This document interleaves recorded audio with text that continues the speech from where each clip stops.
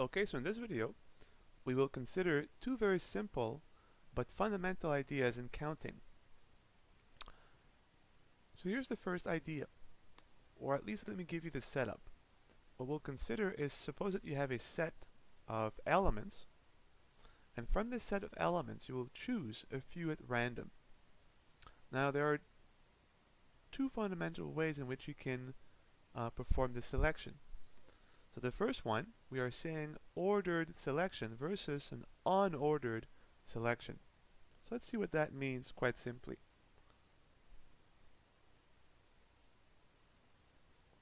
Let's start with an ordered selection. So quite simply, suppose you have an urn or a box where you have, say, 6 balls numbered from 1 to 6. So 1, 2, 3, 4, 5, 6. So you have these 6 balls in the box. Suppose you close your eyes and you select 3 balls at random.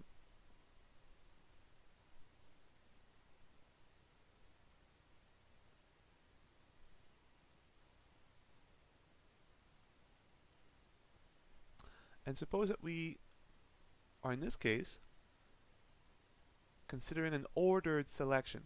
So suppose you select these 3 balls at random. Suppose you draw 1 first, then 4, then 2. And I suppose that you put them back in, you have the 6 balls again, and you draw one more time 3 balls at random. And I suppose that now you draw 4, then 2, then 1.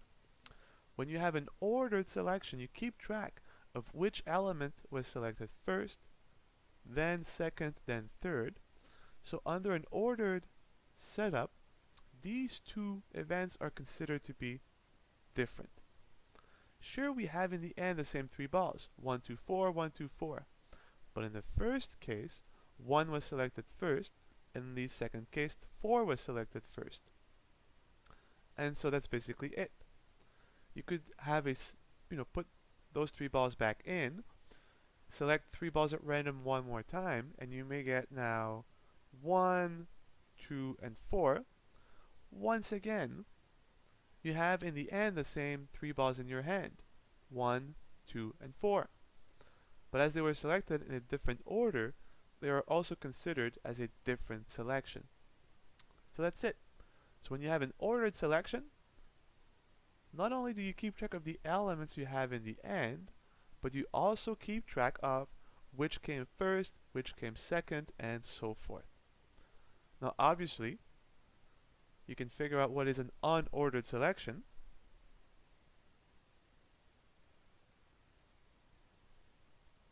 Suppose we have the same setup. We have a box or an urn containing 6 balls, numbered say from 1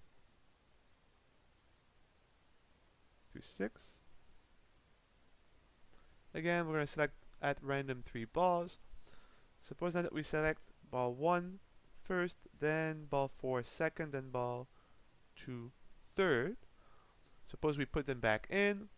We again select 3 balls at random, but now we draw first 4, then we draw 2 second, and we draw 1 third. Now because it is unordered, here we do not care of the order of the selection. So we do not care about which ball came first, then second, then third. All we care about is in the end, what balls are in your hand. Well, here you have balls 1, 2, 4. Here you have balls 1, 2, 4. So under an unordered setup, these are considered to be the same selection. Same thing if you draw first 1, then you draw 2, then you draw 4. You're left in the end with the balls 1, 2, 4 in your hands. As we do not keep track of which one came first, second, and third, this selection is also considered to be the same as the other two. And that's it. So it's that simple.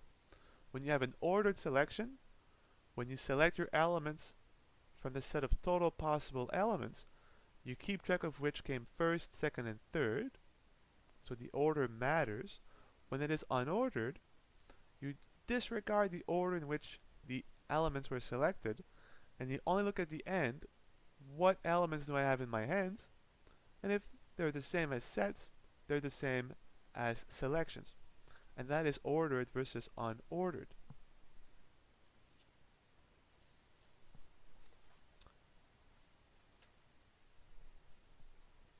The other idea now is the idea of with replacement or without replacement.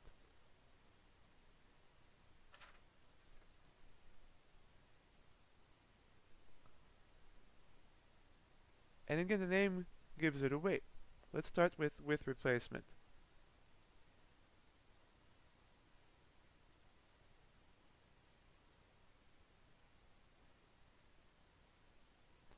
Again, we suppose that we have an urn or a box that contains, say, 6 balls, numbered from 1 to 6.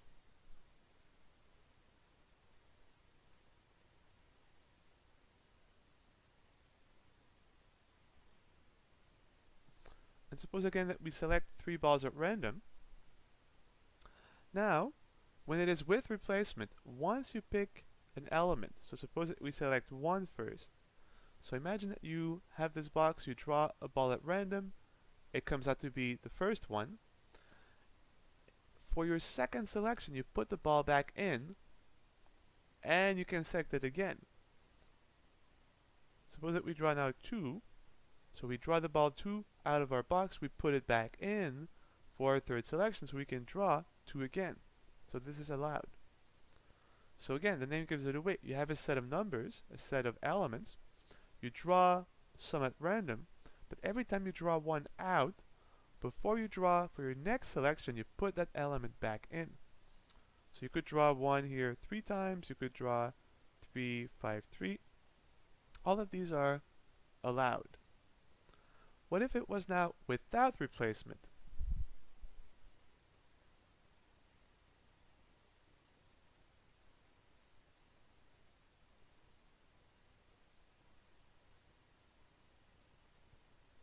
Well, this is once again pretty obvious, given that we have just covered with replacement.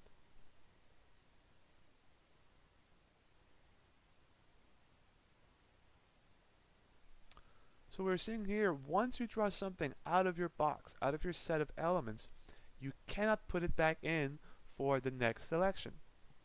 So here you could draw 1. Once you draw 1, it's out of the box. You can't draw it again. Then you could draw 2. But once you draw 2 now, it's out of the box, you can't draw it again.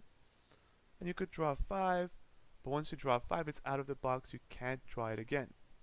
So this selection is allowed under without replacement.